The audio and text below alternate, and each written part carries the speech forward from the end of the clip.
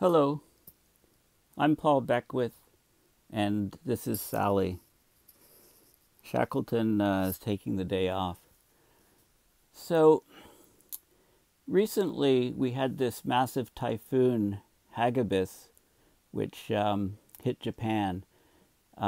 This was an exceptional storm, and one of the ways in which it was exceptional, apart from being very, very powerful, is that it went from basically tropical storm to Category 5 superstorm in about 18 hours, less than a day anyway.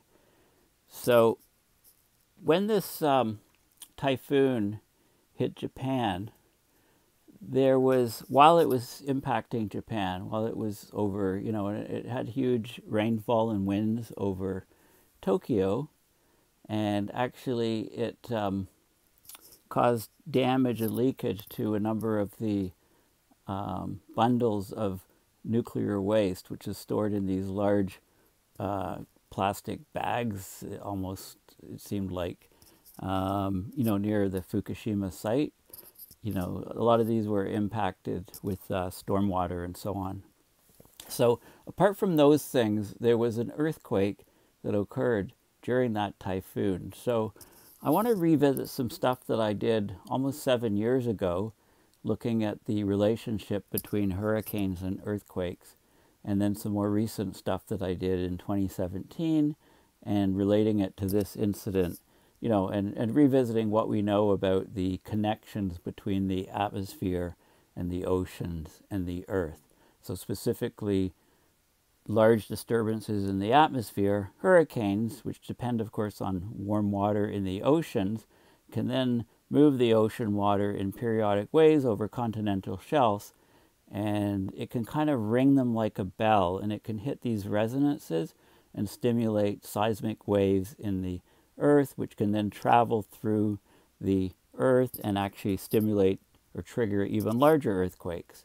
So I want to try to relate all these things together in this video and probably the next video. Okay, so first of all, I'll look at this article here. So, Typhoon Hagibis in Japan earthquake. Can hurricanes and typhoons trigger earthquakes? Okay, so this is the strongest typhoon that Japan had seen for a while, and an earthquake struck the same region. Are these two disasters connected?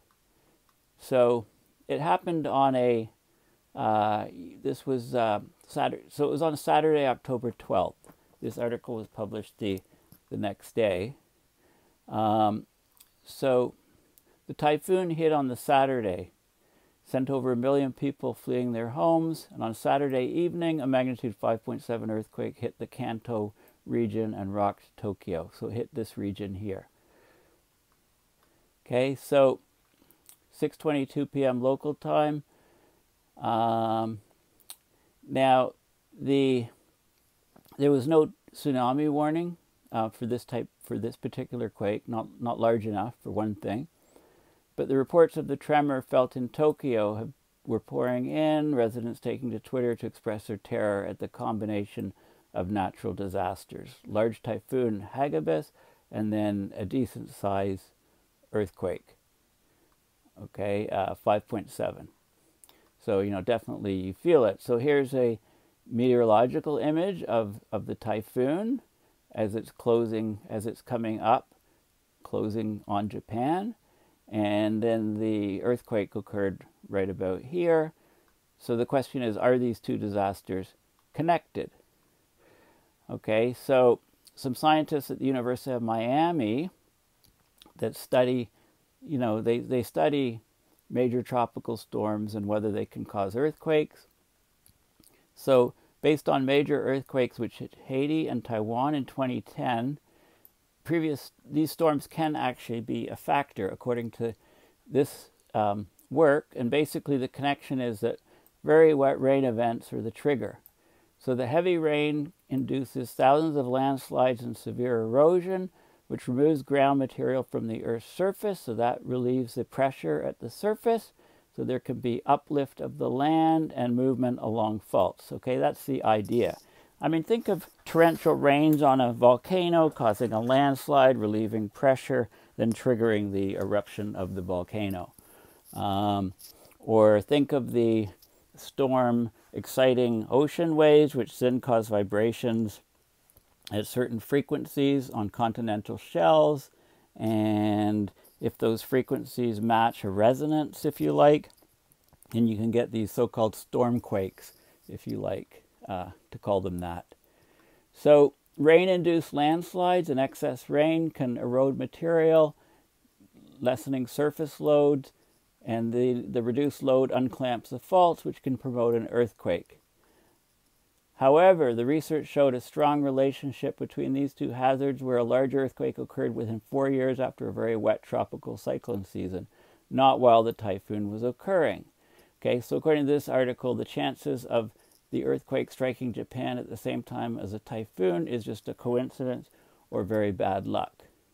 Okay, so that's what they were talking about in this particular article. And I'm going to contest that conclusion that they reached there, that they're not connected. So again, have a look at my website, paulbeckwith.net. Please consider donating to PayPal to support my work and my videos. In this particular video, I talked about how nuclear winter would actually halt global plant growth, causing crop failure and mass starvation, not just from a exchange between Russia and the US, but an exchange between Pakistan and India would cause a significant drop in global primary productivity. So that was my previous video. So we had the Japanese typhoon and the earthquake, the 5.7. So there was a recent CBC article about scientists discover big storms can create stormquakes. So thousands of stormquakes found off Florida, New England, Nova Scotia, Newfoundland, and BC. Okay, so there's a storm coming up. As it comes over the continental shelf, it can vibrate the earth, like the water, the frequency of the long wavelength, long period waves can vibrate the continental shelf and earth and send vibrations through all of the earthquake sensors and trigger earthquakes. That's the idea. Okay, so this is in 2011. This is Hurricane Irene, Category 2 storm. Basically, scientists have discovered a real-life mashup of two feared disasters, hurricanes and earthquakes, called stormquakes. So this is from 2019, just recently, and I was discussing this back in 2011, 2012, and I'll show you those cases where I was discussing it. So it takes scientists away, you know, they basically have to catch up. I'm surprised it took so long for a paper to come out on this. But basically the shaking of the seafloor during hurricanes and nor'easters could rumble like a magnitude 3.5 earthquake and last for days, according to a study in this week's GRL, Geophysical Research Letters. And I'll show you that work. The quakes are fairly common, but they weren't noticed before because they were considered seismic background noise. This isn't correct, of course. I mean, I discussed this back in 2011, 2012. But basically, you know, according to this, you don't need to worry. Well, these are small seismic events that were triggered, but as I'll show you, some larger events were triggered off Haida Gwaii from Hurricane Sandy. So storms can trigger giant waves in the sea, which cause another type of wave. These secondary waves can interact with the seafloor only in certain places, certain bathymetry, and then that can cause the shaking. So it happens only in places where there's a large continental shelf and shallow, flat land just along the coast. So they looked at 14,077 stormquakes between September 2006 and February 2015 in the Gulf of Mexico and off Florida, New England, Nova Scotia, Newfoundland, Labrador, and British Columbia. And they use very, very sensitive earthquake sensors to look at this. So seismologists aren't normally looking for this. They haven't noticed it until now. Well, they obviously, you know, people have been talking about it, including myself, for many years, but that doesn't count in this article. See, if you write an article and you don't research properly what was done previously, you have all kinds of errors like that. Okay, so, this was CBC, it was also on PBS, and so on. Okay, so, and I showed you the article about the Japanese typhoon and the earthquake. So if you go into Google and Google Beckwith storms trigger earthquakes, lo and behold, you can find some articles. This is some 27 videos where I talked about the relationship, but it goes back much further to, I start talking about it in 2011, 2012. So let's have a look at what I did here. So Arctic News, November 15th, 2012, so almost 7 years ago. Did Sandy trigger major earthquakes off Vancouver? So here's a NASA image showing Hurricane Sandy. If you'll recall, that's the one that came up and did an amazing left turn, almost unprecedented, because the storms only curved to the right, because of the jet stream configuration and the blocking. Sandy had no choice but to turn left, came across and caused all kinds of damage and flooding in New York City, if you'll recall that earthquake. So this is an image of it approaching the U.S. coast on October 28th, 2012, so almost 7 years ago. And then a seismologist created an animation. Now, the animation can't be found anymore. I searched all over for it. It doesn't exist on the web anymore. I'm not sure why. But I took images and screenshots from the image just in case it disappeared. And basically, here's Sandy coming up the coast.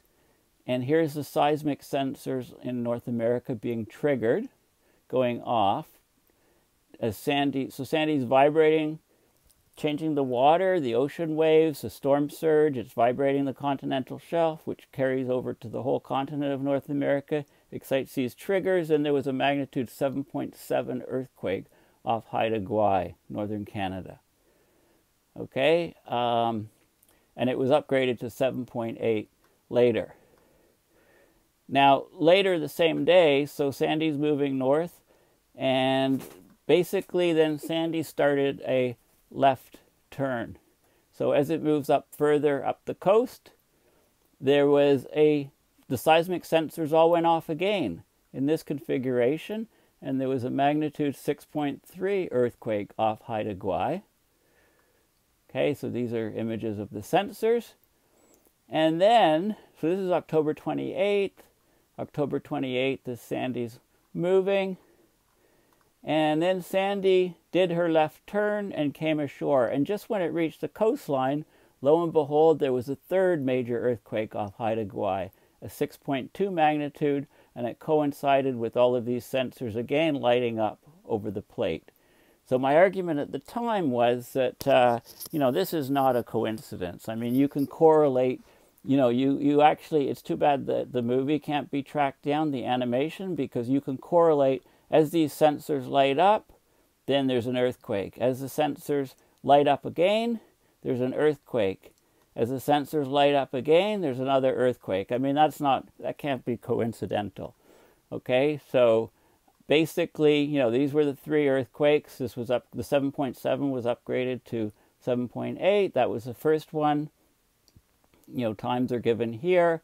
Then the second one occurred 15 hours later as Sandy was continuing to move up the coast. And then Sandy did her left turn and hit the coastline, and there was a third earthquake, 6.2. Okay, and there were other small ones. And here's what I talked about at that time. I said Sandy was a massive storm packing an enormous amount of energy. She carried the energy equivalent of 5 Hiroshima-sized nuclear bombs. As she approached the eastern seaboard, she was detected at the seismic stations in the U.S. As she moved, she was a very large storm.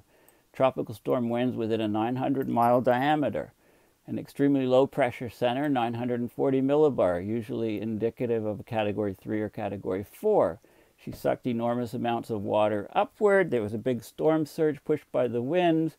It deflected the crust and triggered the 7.8 magnitude earthquake.